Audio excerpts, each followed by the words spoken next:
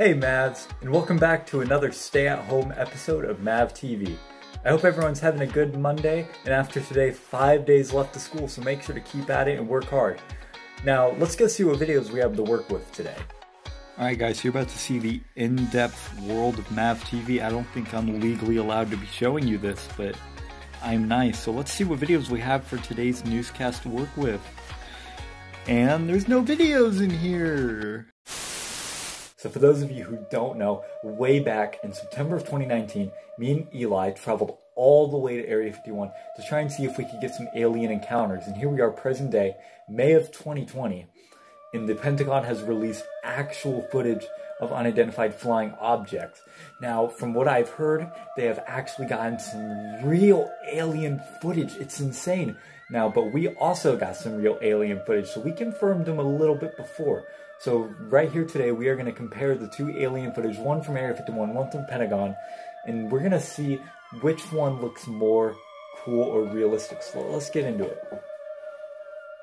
Oh wow, that's different. That's whoa. Whew. Man, it's a big world. And now for some school announcements. For you seniors, capping out pickup will be May 5th. From 9 to 10 a.m. and 4 to 5 p.m. There will be $38 in cash only. If you miss then, you have the second chance to pick up your cap and gown, as well as grab your diploma on May 18th from 11 to 12. Speaking of diplomas and graduation, there will be a virtual grad ceremony. It will be June 7th and it starts at 4 p.m. For those of you who participated in a sport during the 2019 to 2020 school year, that same physical will be usable for the 2020 to 2021 school year. It is still needed that you put your sports in final forms, as well as any new health conditions that you may have. Parents are still allowed to have you see a healthcare advisor if wanted, but it is not required. The construction for McCutcheon High School has still been underway, with the concessions, the bleachers, and the parking lot being constructed, even inside the school with the new swimming pool, the science labs, and even the auditorium. They have all continued their construction. The future is looking very bright for McCutcheon High School.